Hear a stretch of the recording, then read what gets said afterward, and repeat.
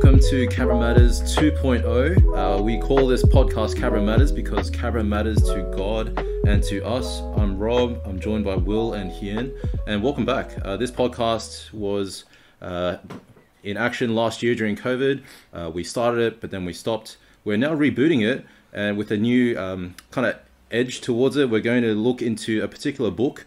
For this entire podcast, we're going to be looking at Tactics by Grey Koukl. If you haven't heard of it before, it's a great book. We've only just started reading it, and our plan is to keep reading through it and digest a lot of the principles there, so then we can apply it to sharing our Christian convictions with the people around us. So that's what we hope to do with it. We're going to discuss a few chapters, one or two chapters each episode. We prefer you to read the book with us so that you too can engage with his thoughts. But if you don't get a chance to understand, if you can't get to it, you can also get kind of the summarized version in this podcast. So if you're part of our church, this is mainly for you. If you're not part of our church, welcome. We welcome you, having you with us. We hope that this will also be beneficial for you, because we all want to share the gospel with our neighbors, our family and friends, and those who don't know Jesus. So for those who are part of our church, it's been, we are now in June. In May, we began a campaign called Let's Go to 1 in 21. We call it Let's Go 21. And the hope is that throughout this year, we'll be sharing the gospel to one person. If our whole church shares the gospel with one person, that's a really massive win. So this book is particularly trying to help us to not only pray, but then to kind of go to that next step of how do we connect with people around us, and then eventually, hopefully, preach the gospel to them. So this is that kind of middle, the emphasis is on the middle bit where we're trying to connect with people. So that's what this book is going to help us do. So I'm going to hand it over to Will to share a little bit more about that, and then why we're really keen and excited about this book.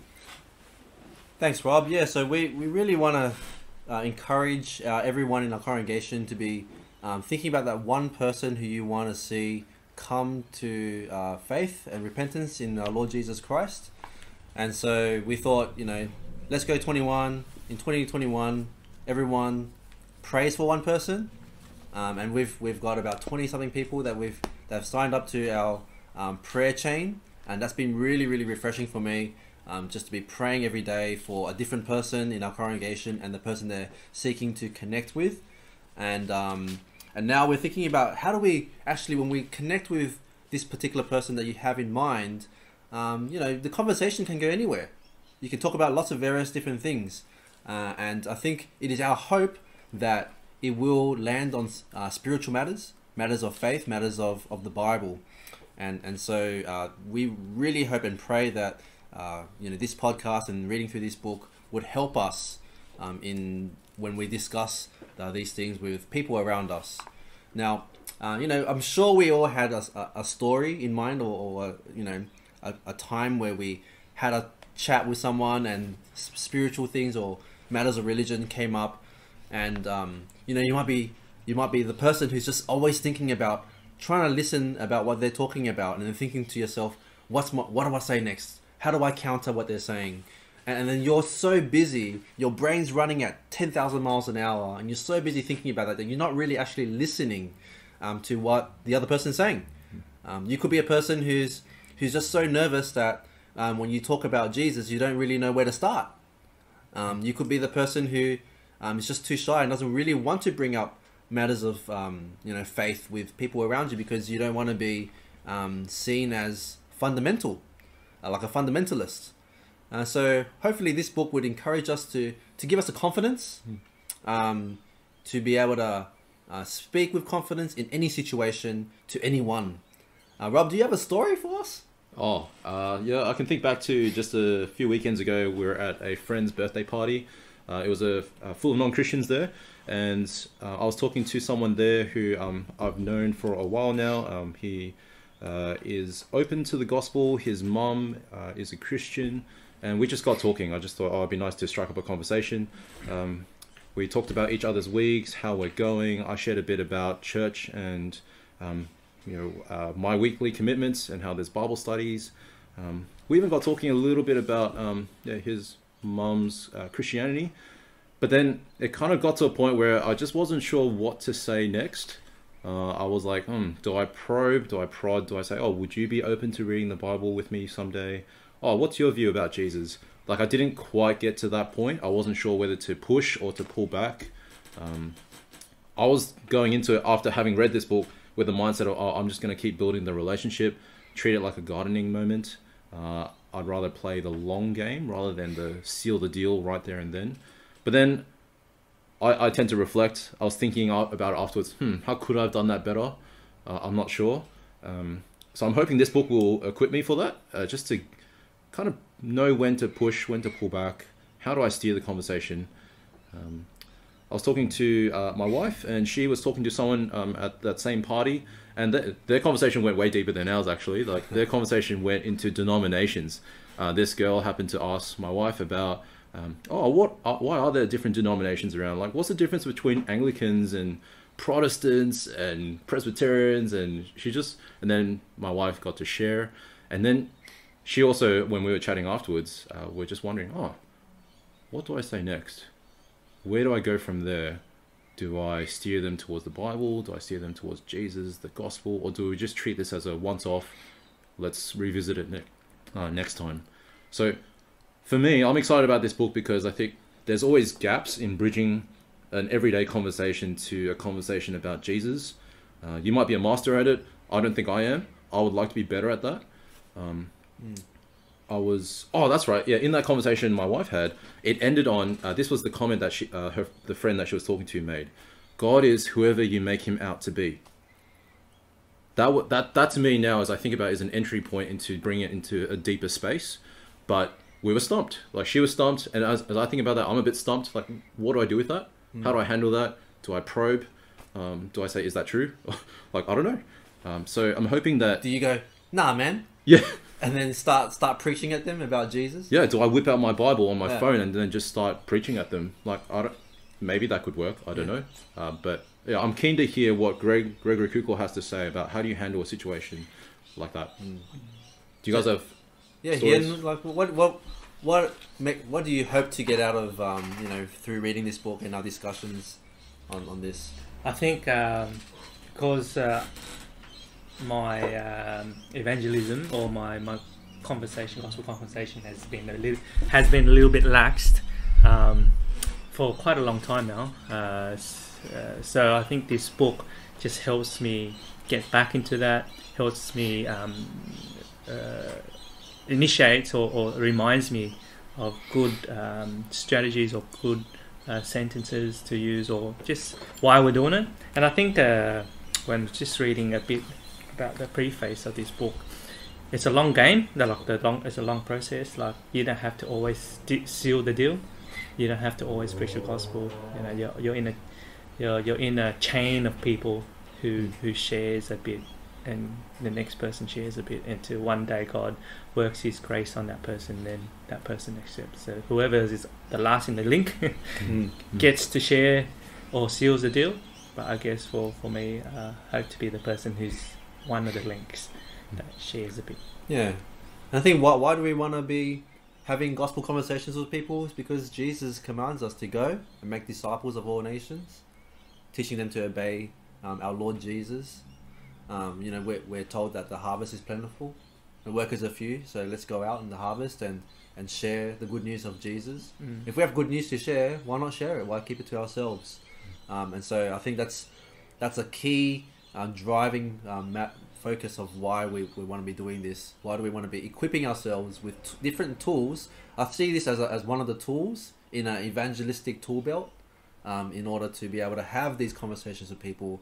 So I feel more equipped and comfortable and confident, I think. Because for me, a lot of the times I feel like I might lack confidence in terms of talking to people and getting them to think deeply about certain things. I generally stay on the surface matter things. We like to talk about different things on the surface, but once you dive deeper, the stakes are higher. Relationships are, that you can make or break relationships. And so for me, it's like just building my confidence in this and having a strategy. So let's talk about what to expect as in our podcast. So I think what we're aiming to do is just to give like a few of the key insights of a couple of chapters at a time for each episode. We want to clarify some of the points that Greg makes, just to whether we agree with it completely or we might disagree with some of the points that he makes, and then just to kind of like have a discussion there amongst each other. We want to be thinking about is what he's talking about biblical? Does it match like our convictions? And kind of be gracious in seeing where he's coming from as well. And then we want to challenge each other to apply some of the principles that are raised in the book in our day-to-day lives, in our conversations that we might have. And what a great opportunity, because we will be connecting with people. So why not use some of these tools this year, this month when we meet with the people that we want to connect with. Yeah. And I think you don't have to agree with the principles, but you still can use it as a tool. Yeah, like as I think about applying it, I think it'd be really cool if we were able to check in, perhaps weekly, perhaps every 2 or 3 episodes. Hey, how did you go with the Columbo tactic? I have no idea what I just said, but I know that the Columbo tactic is part of this book. Yep. I'd be really keen to hear, and how did you go with using that tactic on the person you're trying to reach? Which instantly raises the stakes, because we're firm believers in leading by example. We want to also be personally evangelizing, and we hope that this book will help us be growing as evangelists of the gospel. I think there's some dangers when it comes to a book like this as well, which we just want to acknowledge from the front. There is a possibility that you could use this book to manipulate people, to use these principles to persuade people to a certain view. So I think we got to be careful with, to be genuine with our motives here. Like our motives for loving people, our motives for using this book is to love people with the gospel. It's a love for the lost. Apostle Paul mentions in 2 Corinthians 5, it's the love of Christ which compels him to share Jesus with people. So that's just a question for us personally to just keep asking ourselves, are we doing this out of love, or are we actually trying to manipulate people to a certain viewpoint? We hope that it's out of love, that we're trying to persuade people to love Jesus and to follow Jesus. So that's the first thing to acknowledge. First danger is our motives for using this, not to manipulate people, but to genuinely persuade people to the gospel. Because that's actually what Paul does in Acts 17. He goes to the synagogues and he persuades people that Jesus is the Christ, and that's what we want to be doing with this as part of the tool belt. The second thing is also we don't want to put this on a pedestal either. This isn't the Bible. God has shown us clearly in 1 Corinthians 1-4 that his method for saving people is preaching the good news. Like, it's God's word that will change and transform people. The Holy Spirit and the Holy Scriptures do the heavy lifting, but it is still helpful to use this book because God has given us minds, he's given us reason and rational thought. We want to utilize those things those faculties that he's given us to be able to share the good news. With that in mind, we also got to be careful. Yes, look, at the end of the day, it's not about our eloquent wisdom or our words that will bring people into the kingdom. It's God and his work. But we're still called to play our part. Yeah, so God works in and through us. Yeah, pretty much. Long story short. Yeah. So I think in my short reading of this book so far, I think there's 3 key insights that this book or principles that this book promotes. It's the idea of gardening. Now, Rob, you mentioned gardening a few times. Like in one of your sermons, you talked about, this is a gardening moment. Yep. So you've adopted that language. Why don't you share just quickly what does he mean by gardening? I think he means by gardening, you got to prepare the soil. If you're someone who likes to garden, I got to prepare my garden bed now. It's going to take a while. Got to dig it up. Got to remove the roots and the weeds. Remove the stones. Got to lay the soil, and then eventually, I can dig a hole and plant my hedges. And then after that, I'll put some wood chips and things on top. Look, either way, the point is there's a lot of work before the tree grows and the fruit grows, and then you can pick the fruit. So it's just going to take a while until the harvest is ripe for the picking. In other words, it's going to take a while until you get to the point where you seal the deal with someone and ask them, do you want to follow Jesus? Will you trust and follow him? That happens here at church in our New to Jesus ministries, where we share Christianity Explained. We read Mark's Gospel with people. We've heard some of our members have read the Bible with non-Christians and they've come to faith. that's the seal the deal moment of reading the Bible and calling for a response. I think all he's trying to say is there's a lot of gardening, a lot of pre-work, a lot of seasons until you get to that point. You may not be the only gardener. God has given us his people as a church, and we all do a lot of gardening along the way until you get a gifted evangelist or just an ordinary Christian who seals the deal and someone comes to faith. So it's kind of like what Paul says in 1 Corinthians 3, like how he sowed the seed, Apollos watered, and God provided the growth. There's a process in terms of growing God's people and the process of harvesting. I think it's also kind of noting that there's a long-term thing as well. So like if you reflect on your own life story of coming to Christ, it wasn't having that one conversation with one person. It might have been a series of conversations, might have been years and years of thinking and conversations. Someone might have shared the gospel with you earlier on in life, but you didn't think anything of it. Later something happens in life, you remember it somehow, and then you want to investigate further, and then someone else talks to you. So I think it's an acknowledgement that an observation in the regular Christian life is that it's a process. For some people, it might be like you might have a Apostle Paul moment, where Jesus appears to you, blinding light, and then bam, you're a Christian. Others, well, most people, it's like a process. And I think this concept of gardening is recognizing that the gospel work is a process that may take months, if not years. That's actually certainly been true for me. As I look back now, there were many, many different people who I had many different conversations with, not all of them about the Bible, some of them just about my own worldview, actually, which I'm like, oh, fancy that. That's what this book is calling us to do. Investigate, get the person to open up and talk about their own worldview. People were doing that to me, whether they were doing it because of this book or not, I don't know. But that was happening. And that actually spanned a period of like 2, 3, 4, that was 5 years. That was a season of 5 years of being first hearing the gospel and then questioning worldview, living out this world's view, which in the end didn't work for me personally. And then gardening, and then until we went to a conference where I heard the gospel preached and sealed the deal. I guess. The lights turned on. Praise God. So that's one of the principles, gardening. The second one is asking questions.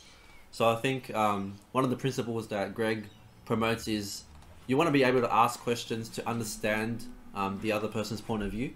And if you're able to know what kind of questions to ask, to understand and listen better, then you would be able to understand them better and then work out what's the way in for the gospel.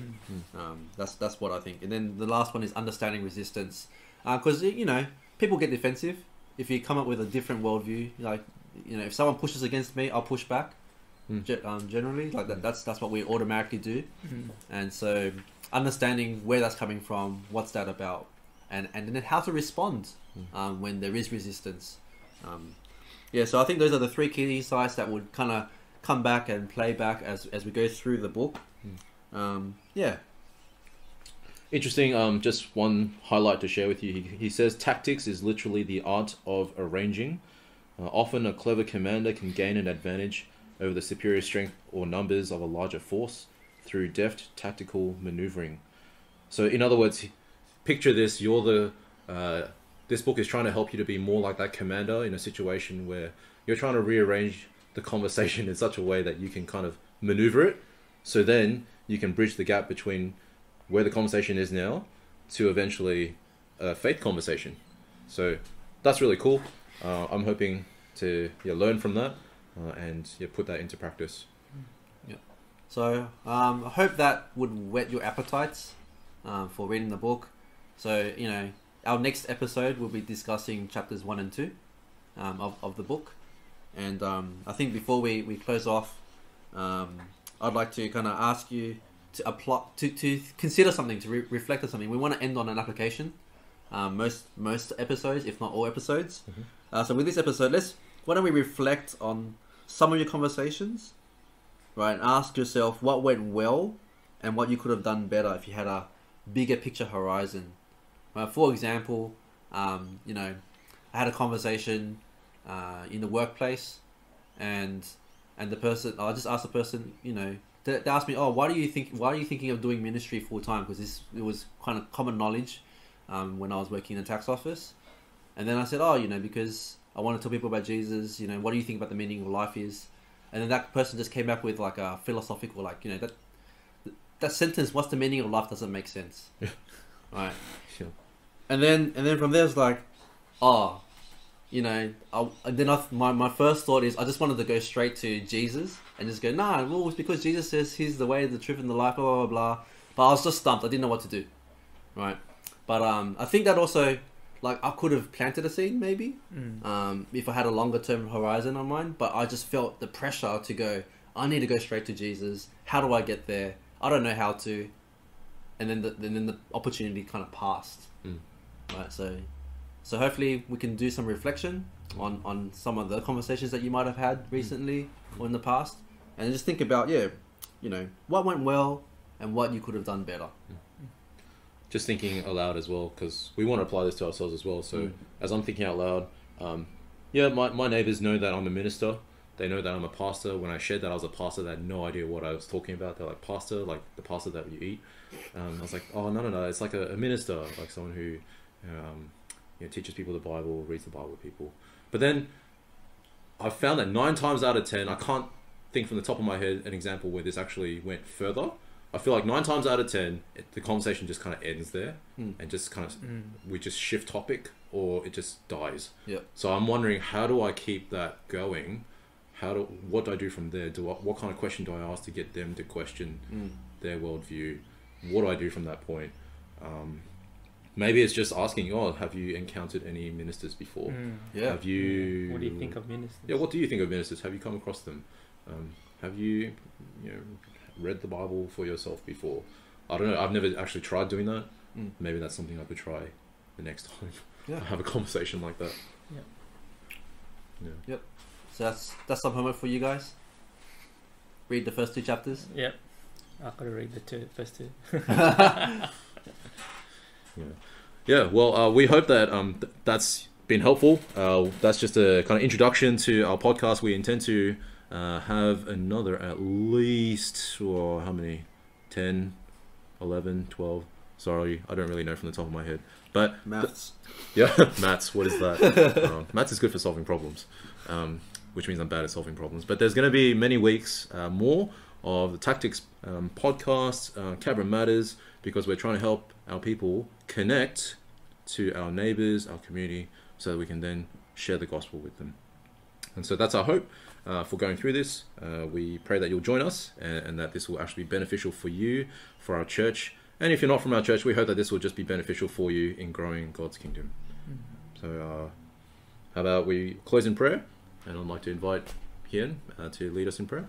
All right, let's pray. Heavenly Father, we thank you so much that we have resources like this to reflect upon, to read, and to invigorate our minds, and to be starting thinking about how we can be salt and light, and in the process, part of the process of sharing what it means to live as Christians with those around us. And just pray that as we do, that we will have great blessings and great advancement and results of not in terms of conversion, but we love that as well, but in terms of our efforts in being more out there and preaching your word and sharing our life with other people. In Jesus' name, amen. Amen. And we hope to see you next week.